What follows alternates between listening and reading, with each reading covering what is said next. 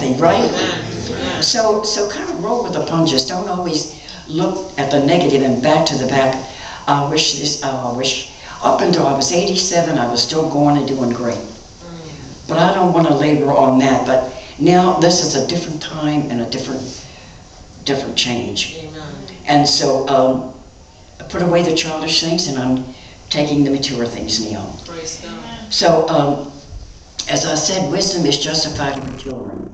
Now getting back to that, Dr. Thompson is speaking in the book of Romans. He is talking about justification, and we're justified through Christ.